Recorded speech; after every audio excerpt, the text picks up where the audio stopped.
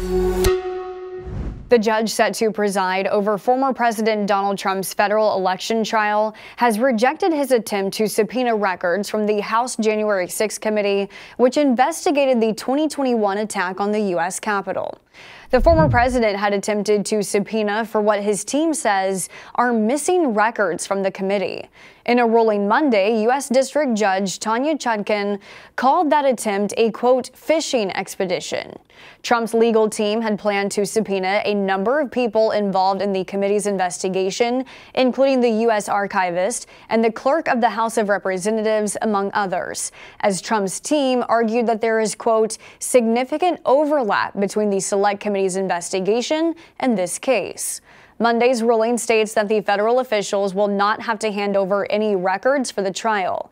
The judge added that Trump's team has been given transcripts of interviews from the committee's investigation and did not illustrate how the records outlined in their request would be relevant to Trump's defense.